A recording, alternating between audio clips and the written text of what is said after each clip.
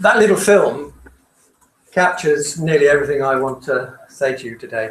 If you want to watch it again, it's on the ODI website and on YouTube. And in fact, if anybody's listening online and couldn't understand parts of it because they couldn't see the subtitles, they might like to watch it again.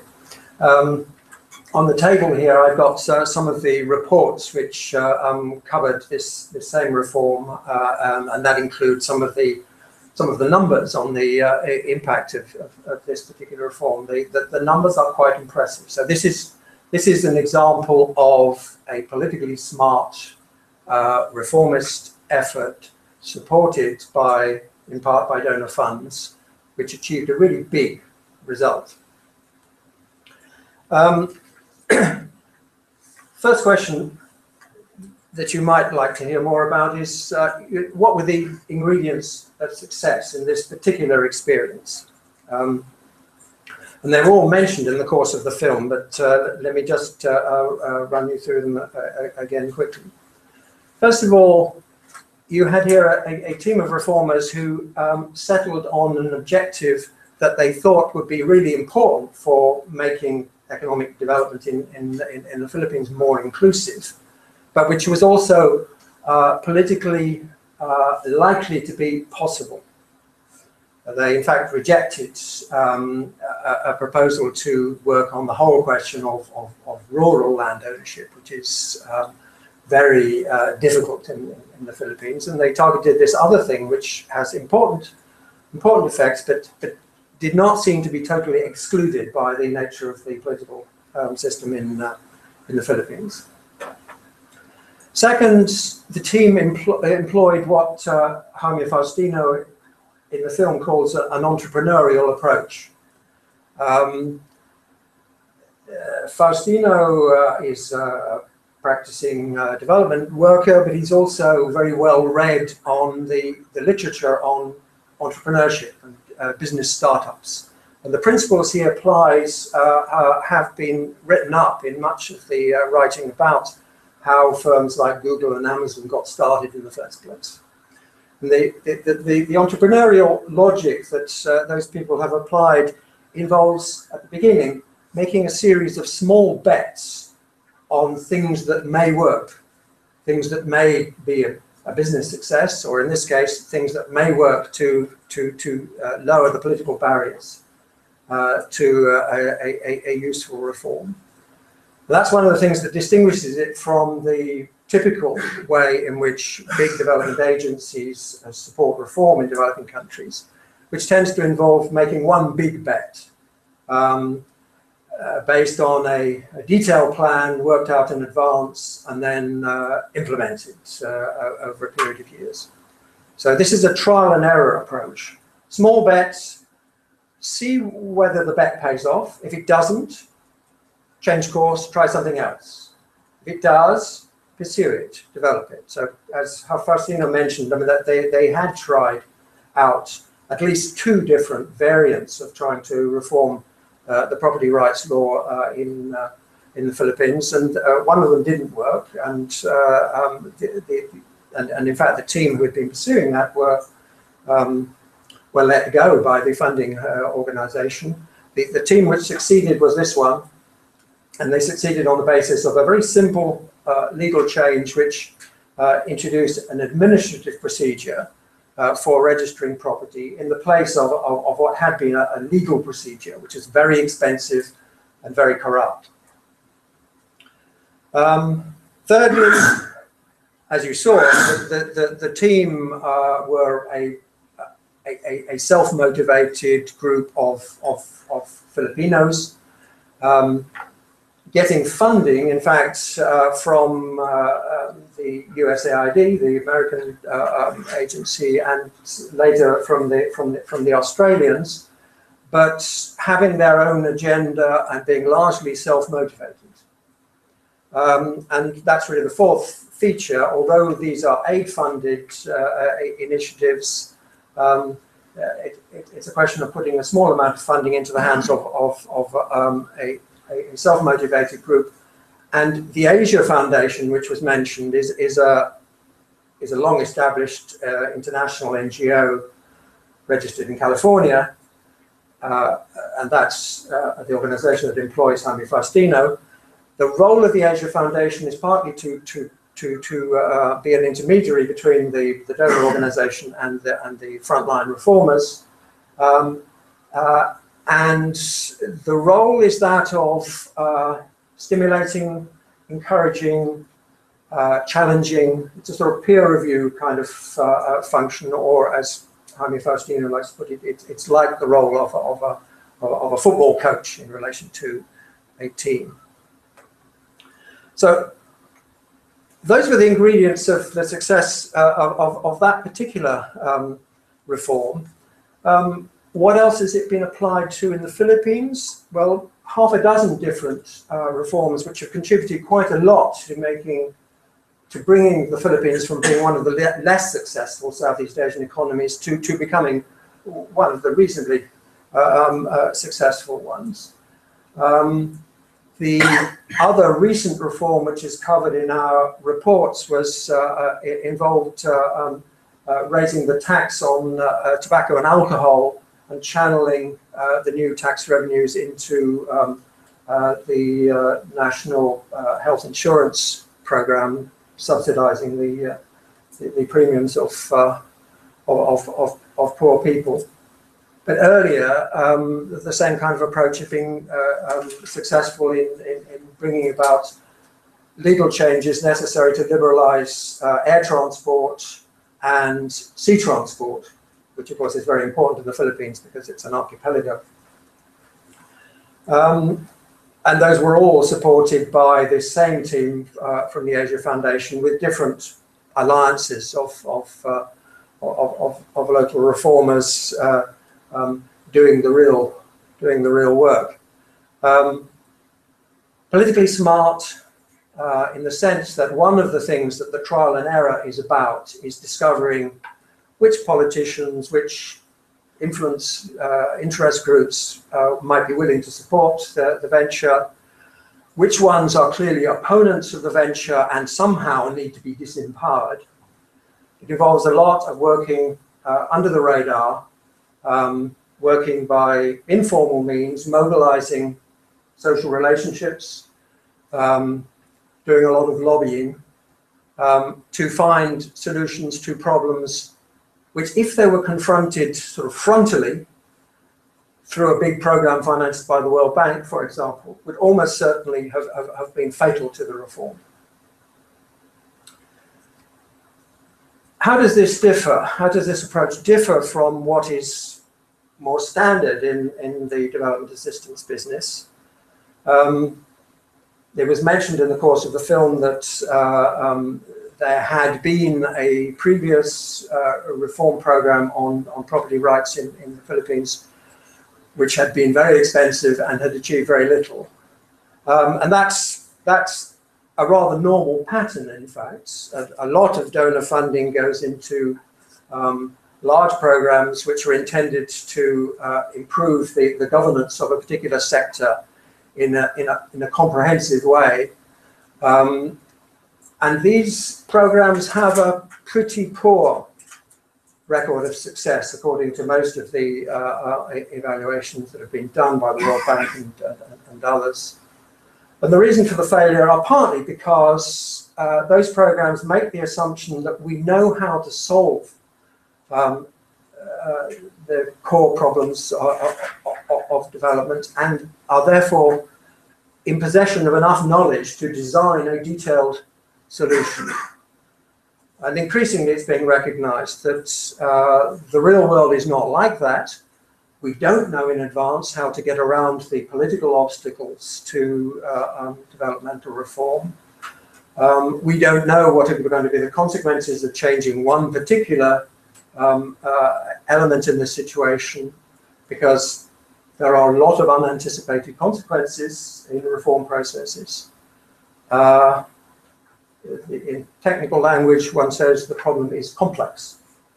It's complex, there's a lot of uncertainty.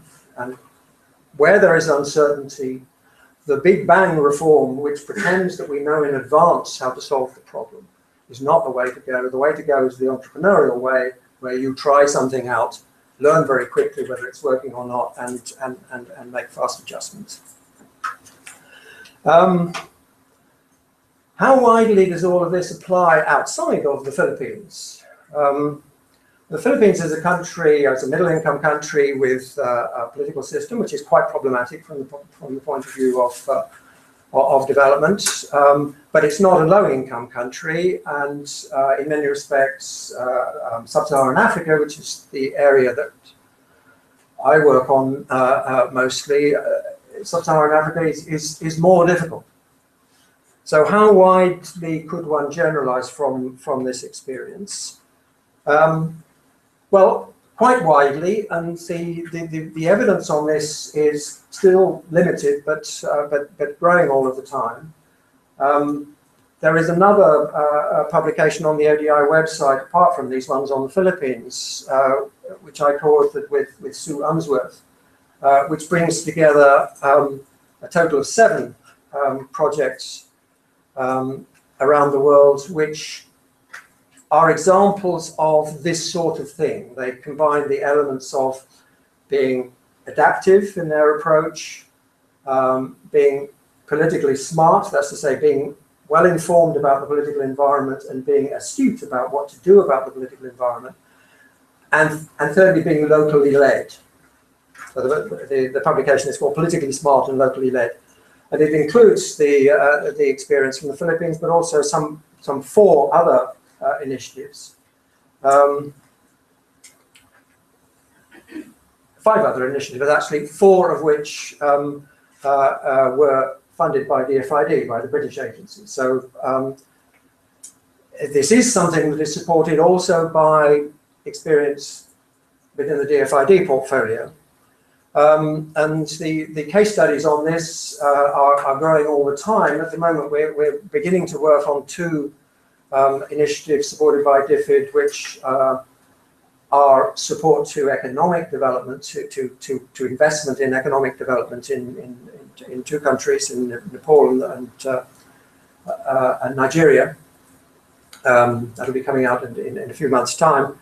At the Kennedy School of Governance at Harvard University, there's a group of people who have produced a number of very interesting papers and books over the last few years, which promote what they call problem-driven iterative adaptation as an approach to policy making and in general development interventions. Matt Andrews, in particular, has an excellent book on public sector reform experience, which supports the case that the ambitious Big Bang blueprint type reform programs have a very bad record of success, and an adaptive, locally led approach has a great deal of potential in reforming the civil service, reforming the management of different sectors of the economy.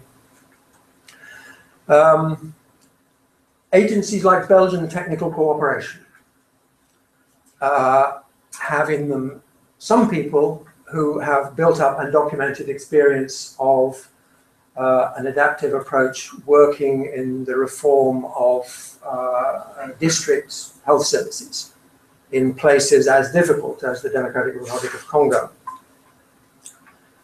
And drawing on all of this experience, over the last couple of years, there have been a couple of sort of international encounters dedicated to doing development differently.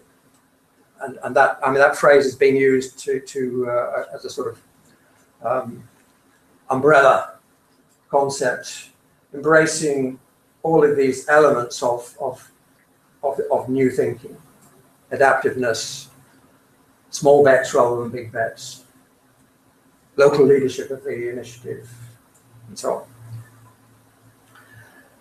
What are the challenges? There are some. There are lots. But one of them is about how exactly to operationalize the kind of thing that was achieved in the Philippines in environments that are different. And to my mind, it's quite clear one of the strengths of the reform approach that's been applied in the Philippines is that it's relatively easy to put together a team which includes people who are technical experts in a field, who have worked in government in senior positions before, with people outside of government who are good at campaigning, good at research. The key to success in this field is the combination of the political smartness and the technical knowledge of the field. In most African countries, the availability of people who have experience in government but are now not in government is more of a challenge.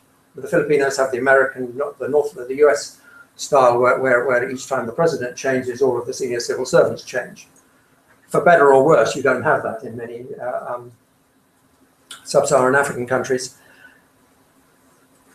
There are, however, slightly different models which meet the same need, and Matt Andrews in particular has written about Uganda in East Africa, suggesting what's the way to go there to have the most chance of achieving success with this basic approach. And it involves breaking away from the sort of classic way in which African governments confront reform challenges, and it involves bringing in people from different ministries, different sectors of activity, including people who are charged with implementation of particular programs, and bringing them together with people who have the talent to think outside the box, to generate excitement, to deal with the political snacks. And to do that, you have to have political authorization, but it's possible to get that. And Andrews is promising to produce a set of case studies of success in Africa with this kind of model. Finally, the big challenge is to convince funding organizations, including DFID, that this is something that they should take seriously and do on a large scale.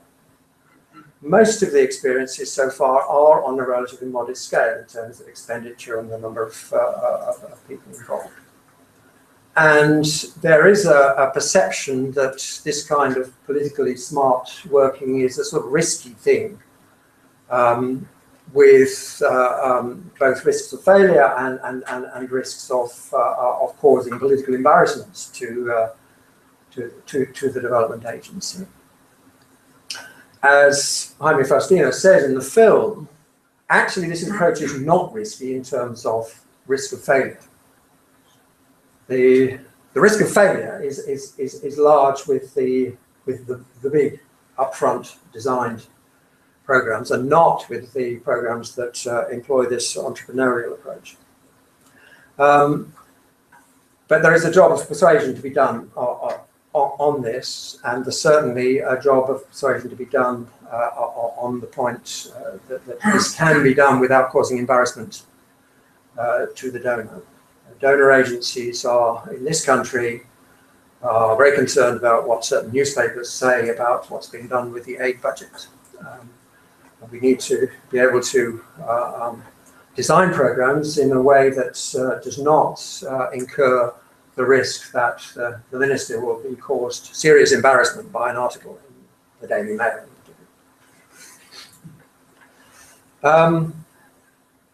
Part of the solution to this challenge is, I think, to develop ways in which the headquarters of funding agencies can be assured that the implementation of these programs is being done well, that it is in fact delivering on the learning that is central to the approach, and is in fact achieving good value for money, is achieving large results on the basis of relatively modest expenditure of money. And I think that's a program of work that we at ODI and in organizations like IDD here are taking in hand. So I mean, to conclude, this is a very exciting field.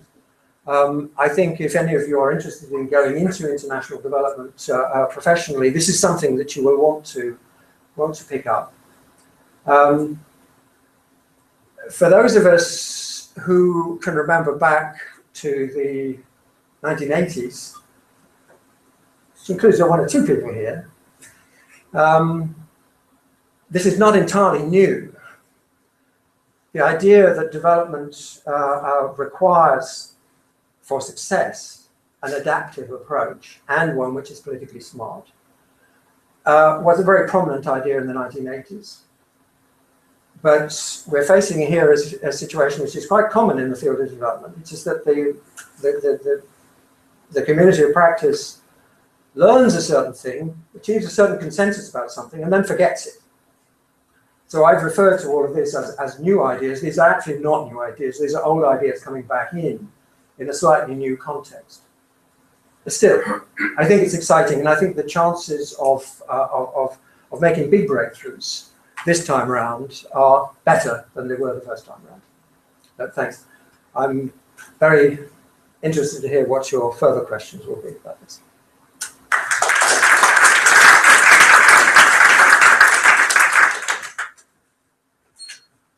Thanks. Does anybody want to start off with a question?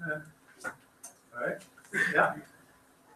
Your film was very interesting, but it was also very uncritical and almost a bit triumphalist, as if there were no problems, or if there were, they were all solved.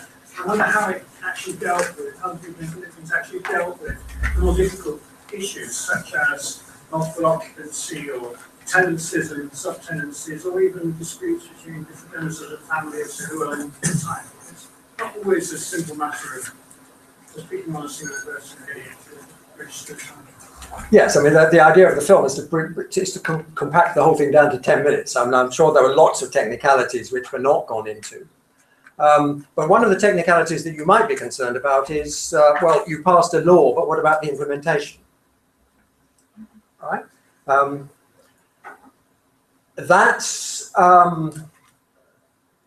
is much less a problem in this case than it usually is. And Faustino uses the phrase self-implementing reform. They very deliberately went for a small legal change which would create incentives for implementation.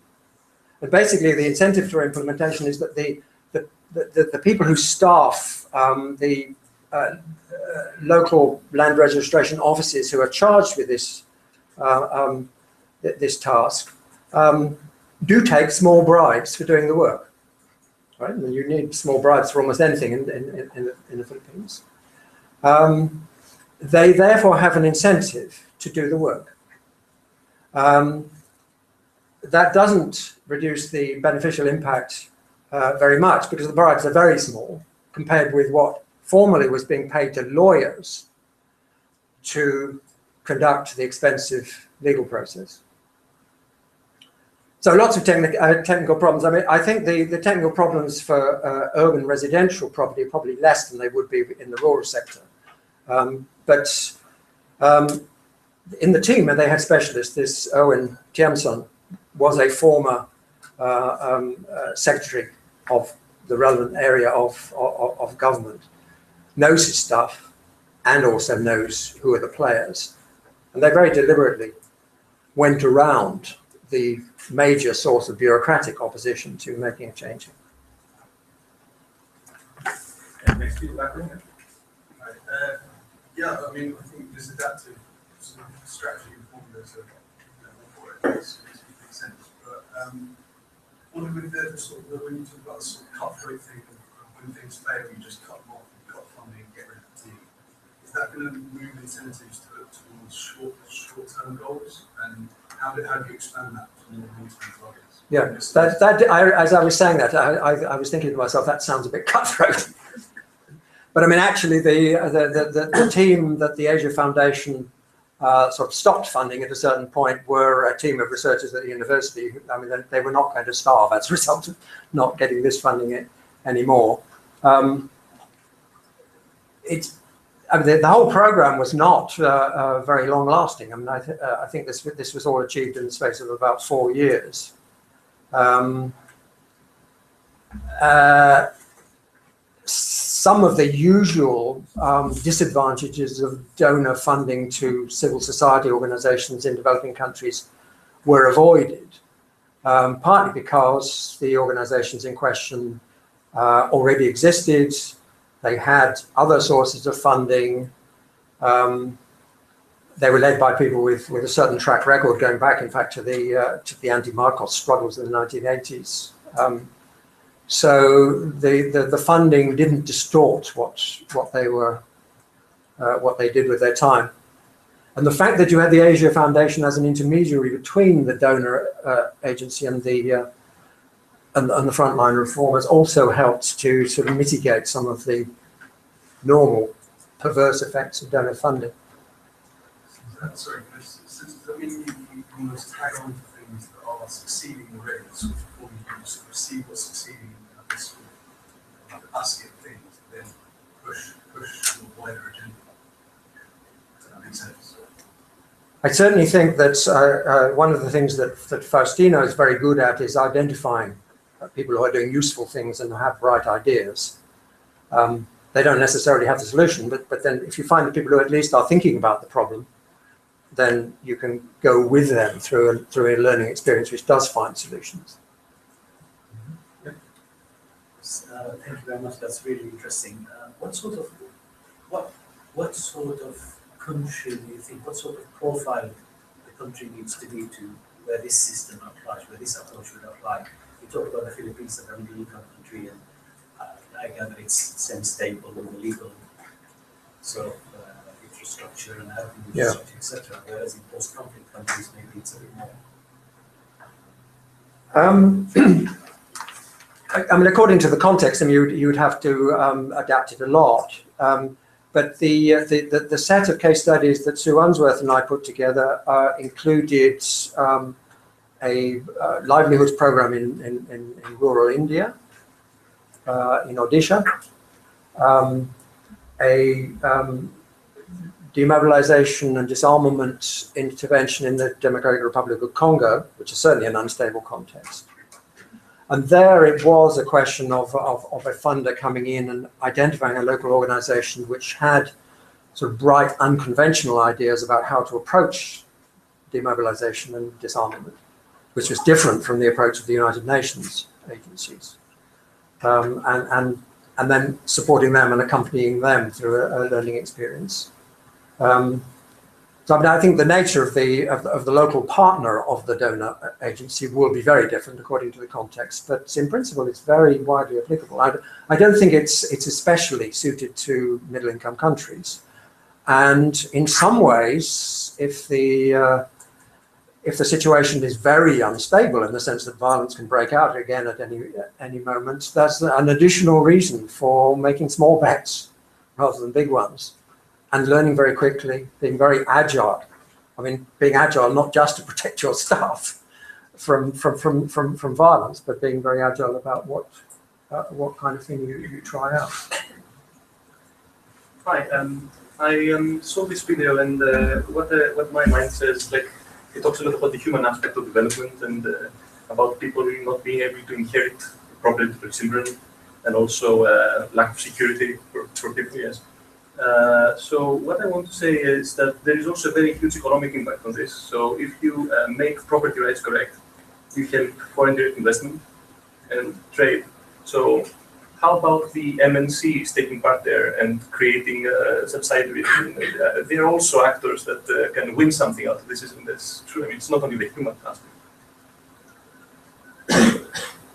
The effect on economic growth of this particular reform would primarily be that people start investing in their property and they make nicer houses, they paint them, and so forth. But among the other reforms that the Asia Foundation has been promoting using this basic same method, the impacts are quite high level and certainly involve corporate actors. I mean, a lot of them have contributed to breaking monopolies held by particular corporate actors, usually large Filipino business people with who are closely related to leading politicians, to presidents usually, and opening it up for a wider range of corporate actors, including international ones. The tobacco tax reform involved, amongst other things, challenging the monopoly position of the Philip Morris consortium and opening up tobacco to other international players, as well as making tobacco more expensive to consume. Yeah, Simon? I wanted to follow up what you were saying about the possibility of scaling up the aid that's spent using this sort of approach. And you talked about the risk management idea. It seems to me that risk in the business world works differently to risk in the political world. Spreading your bets is a good method in the business world. In the political world, you have 100 small bets, 99 succeed, 1 fails. The Daily Mail reports the 1 failure, and it doesn't matter that it's a small bet, it's still embarrassing. So I wonder if there's still a problem there in terms of incentives for aid agencies. And also I think DFID obviously is trying to spend more money with fewer people, so it's been driven towards bigger projects. Yeah. I wonder how you get over that dynamic if you're trying to push back to the smaller projects, the millions like. I think, I mean, on the first thing, there is a process of reforming thinking going on in DFID, not because of us, but initiated from inside. And they have a set of what I call smart rules for contracting development programs, which are supposed to take account of this kind of idea. I mean, there is growing recognition that having a few things that fail on a small scale ought to be acceptable, and that a robust defence of making mistakes in order to learn can be offered to the newspapers. Can you repeat the second bit now again, just to trigger? We've had a trend towards larger projects. Oh yeah, yes, yes. In this direction. That is definitely the case, and I think we have to face up to that. There needs to be much lighter DFID management and much more contracted out to big service provider organisations. But I think there the trick will be to get the service provider organisations themselves to take on these messages and work that way themselves.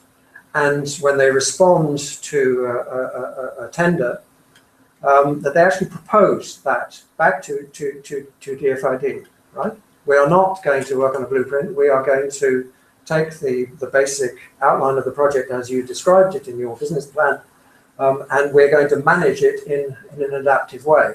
And we're going to report on the basis of our learning,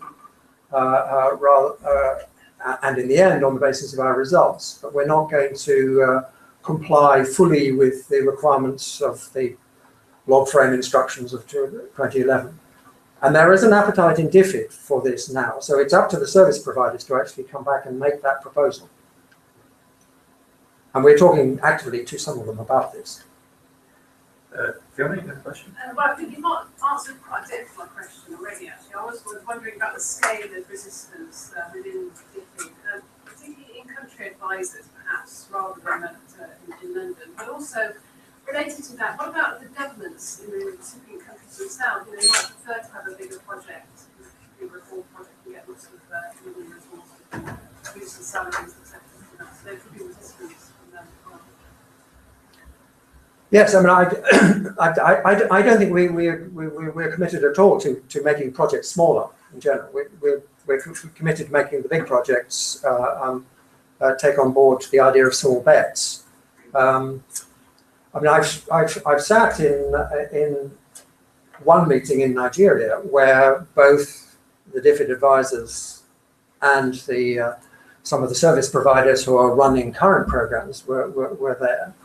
There was a very interesting exchange at one point where a representative of a service provider said, look, we believe in being adaptive, but we're not sure that DFID would support us in this. And the DFID advisors come back and say, we would definitely support you in this. We're waiting for you to actually make this proposal. So in these respects, I mean, we are sort of pushing a bit against an open door. It's just a question of having the courage to actually go fully down this road in big health programs, big education programs, and support to economic development. If I come back to you in a minute, but if I could jump in on that point, you just mentioned a range of different kinds of areas. The whole idea of this entrepreneurial approach of making small bets necessarily means sort of small scale innovations that can be tested, monitored, evaluated quickly, very quickly closing your learning loops, and then going on from that. But one of the classic problems that we talk about in development a lot is that outcomes are long-term, hard to measure, all these kinds of problems. And so I wonder, I mean, do you think that this kind of approach can really be applied in all fields, or are there some areas where it's better suited or to being applied than not? Yeah, I mean, that raises a very interesting question. Speaking here in the Governance Resource Centre, which is whether governance programs are the ideal place to do this. I mean, a lot of the thinking has come out of organizations which see themselves as primarily politics and government and governance organizations. But actually, I think setting up a program as a governance program should be avoided as far as possible, because the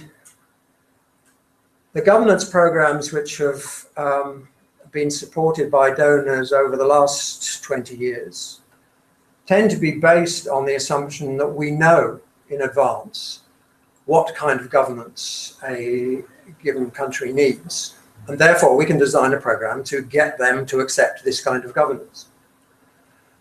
And that's completely contrary to the findings of most of the comparative research about governance for development, which leads to the conclusion that what's appropriate, what works to produce development outcomes is very varied from country to country. There is no standard formula which works. We know that the Chinese have achieved spectacular poverty reduction with governance institutions which are totally different from the ones that are promoted by donors throughout Africa. So, although I mean, my unit at ODI is the governance and politics program, but actually I think we need to do less governance programming, and what we need to be doing more of is programming which is designed to address some of the chronic problems in development, economic, social, and political, but allow the program to learn what kinds of relationships, including political relationships, actually work to solve those problems, rather than pretending that we know the answers in advance. And some people have been saying this for a long time. I mean, I mentioned the Harvard Kennedy School as one of the places where a lot of this thinking is being generated at the moment. One of the more senior members of that school, Mary Lee Grindle, was arguing 10 or 15 years ago that we should be speaking of good enough governance, not good governance. And one of the things she meant by that was what works for development in terms of governance actually varies a lot from place to place, and it depends a lot on what stage of development the country is at. And we need to be much more modest about what we know about these things. Thank you very much for saying that I'm old enough to realise that this is not entirely new. I wasn't looking at you for it. No, you never. So that's just an issue there. So I won't leave that. As someone who's worried about sort of informal settlement people in urban areas, I think there's some stories in the Philippines that aren't being told and support what Andrew said around where tenants fit in.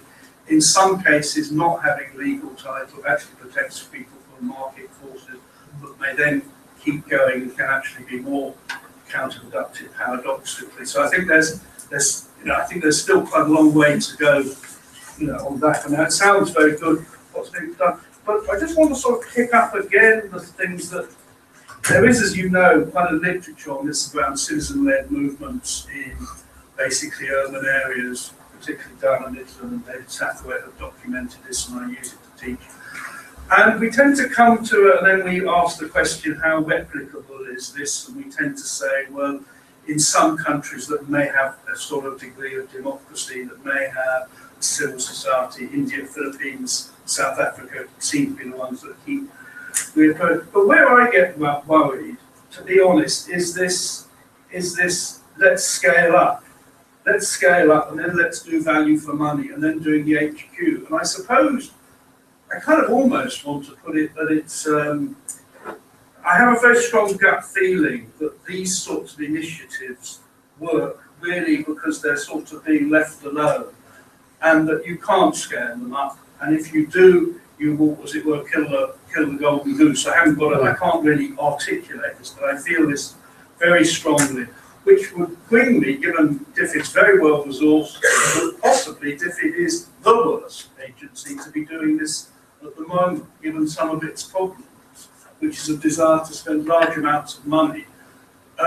So one possible alternative, and it's one that comes from the urban one, is to think more about supporting intermediate organisations that can actually do some of these things a bit easier, be a bit more flexible. So sort of, in a sense, rather than DFID do it, perhaps it should be funding more Asian Foundation. Yeah. Statement. So that's, sorry, that was more statement. I mean, I don't disagree with that, but in the Philippines cases, an American advisor in USAID and later an advisor in AltAid knew that working through the intermediary of the Asia Foundation was going to avoid some of the sort of classic problems that donors face.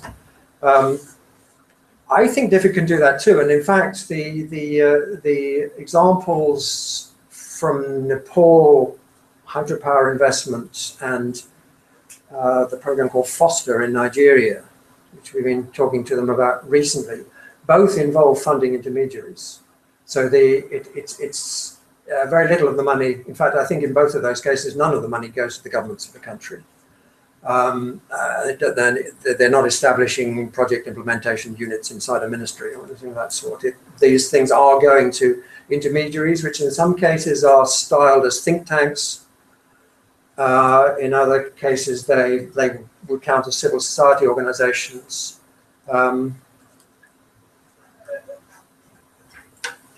Working their intermediaries may pose as some sort of limit to the scaling up. In the Philippines case, the scaling up of this initiative would be largely a question of what the government does with this legislation, because at the moment, as I understand it, there's sort of basically one office in Manila which is processing all of this stuff, and they've been working on making sure that all of the provincial offices are able to do it, which would change a large impact to an absolutely massive impact. So I think, I mean, what scaling up means is different depending on what kind of problem you're looking at. And in many cases, that it will be challenging, but the proposition will be there's nothing inherent in the approach which makes it impossible to do it at a significant scale. I think we have enough time for about 2 more questions. So one over here, and I'll take one more in the back. I was just curious about the language of political response. From the countries I come from, Southern Africa, it's another widely used term, politically correct. And to me, it sounds like it's a deliberate effort to bypass the formal institution that should actually be used to bring about that fundamental change, like if that was short. So my concern is really about sustainability. How does that mechanism or that adaptive approach diffuse within established mainstream institutions that must change the laws and change the policies in favor of those that require to get that support? I get a sense it's more about bypassing the established system. And again, in Southern Africa, there is a lot of fatigue around pilots. The people are tired about is testing and retesting. Yeah. People want to see things done to scale and sustainable over the long term. So bypassing the established institutional mechanism to me seems to be quite contrary to expectation that you see with government practice. Yeah, I don't think this is about bypassing, in fact. And it's not about sort of wagering on supporting civil society instead of supporting the government. The methods in the Philippines and the methods that Matt Andrews promotes for use in sub-Saharan Africa involve working in government, but not entirely in government, right? In and out. And inside government, it involves working in a way which does not tie you up in the bureaucratic routines of the civil service, which have a justified reputation for killing off progressive reform. So it's a question of identifying the people in government who actually want to see solutions to chronic development problems, supporting them, stimulating them, and doing the whole thing with the necessary political authorization to achieve things which have not been achieved for many years. You know, really, really chronic problems. So not guilty to bypassing, and not guilty to pilots either. And this is not the sort of classic kind of donor pilot project. This is making trial and error a sort of built-in aspect of the way you do work. And the method is actually, is recommended as the way governments should actually do their own business. But the reality is that they don't do their own business that way. There's a lot of ideology about planning, which means producing a document which maps everything out and then leads to nothing. But the ideal is that governments pick this up as their way of working, and the second best is that you get together teams of people who assist government to move in that direction. I just sort of don't know how to phrase it really, but this whole idea of being politically smart and working with local stakeholders and participatory development, that exists within a lot of different types of developments. The way that you described it seems to be a different approach. But it all makes perfect sense, and it should be common sense that you should work with different actors and see who works with you and who won't work with you. So when do you think this idea will be not so much as an approach and be mainstreamed as when you develop every single development project that is carried out? Well, I'm hopeful. It's becoming it's becoming mainstream, and there are a lot of international NGOs who are interested. They start off by saying, well, actually, of course, this is what we always do. This is what we've always done. But then, after thinking about it a little bit, they admit, well, actually, it's not what we do when we're receiving a large grant from a donor organization. Then we start thinking in terms of a fixed logical framework, which is defined in advance, and then we report to them step by step as we move towards the result that we're supposed to be achieving. And some of them also say, well, actually, sometimes we achieve good results by being smart, by working in informal ways, thinking outside the box. But that's not what we tell our funders. So that's not the way we report on what we do. And we've in our team with ODI, we've had direct conversations with NGOs in Africa who say, we are doing useful work, but actually we don't report that way of working. So getting this into the mainstream involves, amongst other things, I think those practitioners who are working in an adaptive way need to come clean and go public. So that's what achieves results.